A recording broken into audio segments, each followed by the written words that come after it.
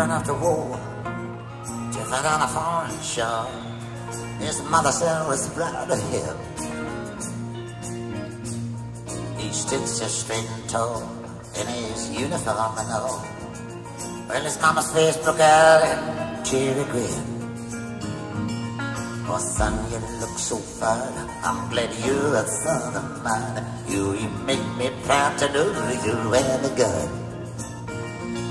Do what the captain said. Lots of medals you will get, and we'll put them on the wall when you get home. That old train pulled out.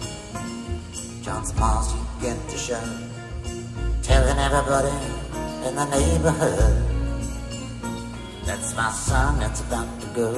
He's a soldier now, you know. Well, she made well sure her neighbors understood. She got a letter once in a while, and her face broke into a smile as she showed him to the people from next door. And she bragged about her son with his uniform and gun in this thing she called a good old-fashioned war.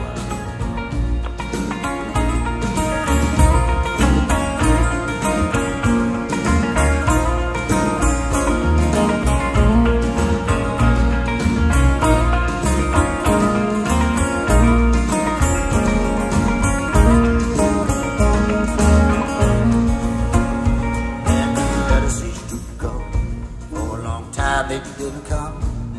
They ceased to come for about 6 months or more. Then a letter finally came saying, go down and meet the train. Your son is coming home from the war. She smiled and she went right down. She looked up and all around, but she didn't see her soldier boy in sight.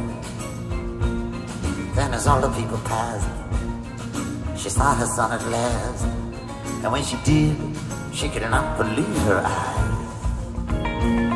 Well, his face was all shot up, and his hands were blown away, and he wore a metal brace around his waist. He whispered kind of slow, in a voice that she didn't know. She couldn't even recognize his face.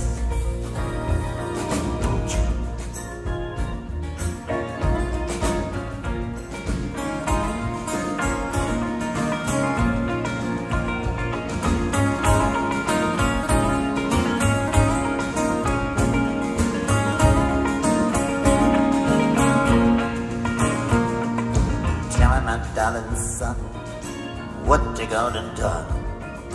How is it that you come to be this way? He tried his best to talk, but his mouth could hardly move, and a mother had to turn her face away. Don't you remember, Ma, when I went off to war? You thought it was the best thing I could do.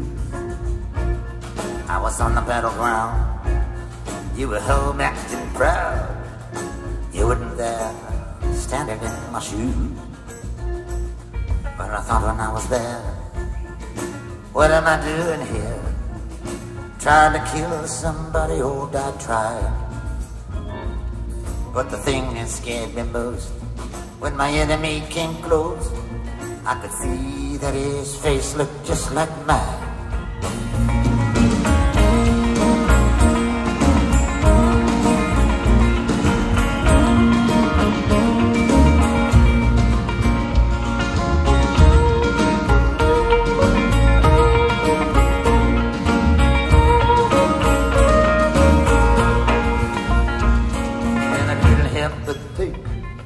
Through the thunder rolling stink, I was just a puppet in a play.